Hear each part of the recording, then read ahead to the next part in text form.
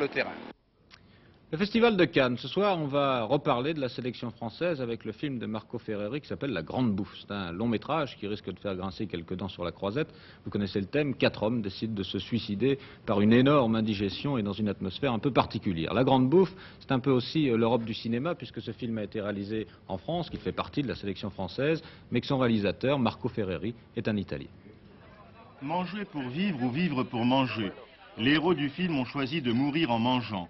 Satire féroce de la société de consommation en général ou de la société tout court en particulier, alors qu'une partie de l'humanité meurt de faim, ce sont deux explications entre autres que l'on peut donner au film de FERRERI. C'est peu de dire que le climat du film est rabelaisien.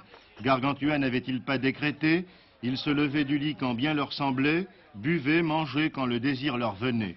C'est le sujet de La Grande Bouffe. Au désir de bonne chair, FERRERI y a ajouté celui de la chair. Un film étonnant où deux acteurs font un numéro non moins étonnant, Philippe NOIRET et Ugo TOGNAZZI, dans une imitation qui fera date dans les annales du cinéma. Vouloir être Marlon Brando est une vanité.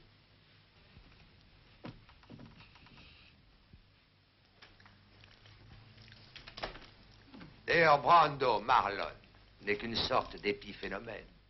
Marco FERRERI est un pessimiste. Quand on a épuisé les espérances de la jeunesse, manger finalement, n'est-ce pas survivre? Moi, je pense que manger, c'est survivre, pas seulement pour moi, pour vous, pour tous les gens. Je dirais que c'est un film pas philosophique, mais un film physiologique.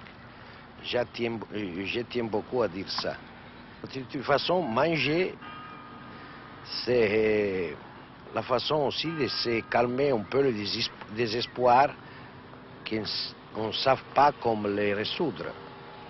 Est-ce que vous êtes vous-même un fin gourmet, un gros mangeur? Moi, je mange, mais je ne suis pas ni un fin gourmet, ni un gros mangeur. Je mange.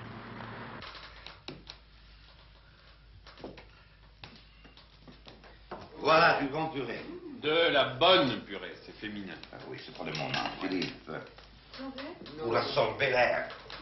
Michel. Non. Oui, je l'ai fait extrêmement pour toi.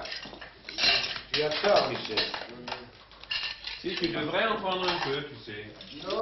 Écoute, ça peut pas ça. Non. Ah. Eh, doucement la vaisselle. J'ai envie de voler. Andrea, tu en veux un peu? Ah oui, Philippe, j'adore la purée. Elle n'est pas mauvaise. Il manque un peu de beurre, Hugo. Oui, je l'ai fait exprès. Oui. Pourquoi? C'est une purée médicale. Une purée médicale. Oui. Pas mal du tout. Non, c'est bon ça. Pas mal de tout. Il faut tout en crever alors. Mais fais un effort, Michel. C'est une question de volonté. Je pense que tu es un Indien.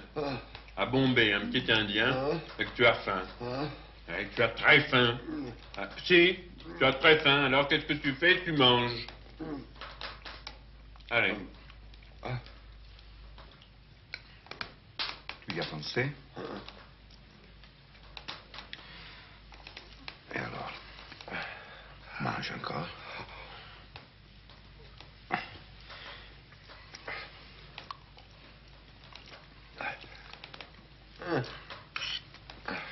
Mange encore, mon petit Michel. Mange. Qu'est-ce que tu ne manges pas? Tu vas pas mourir.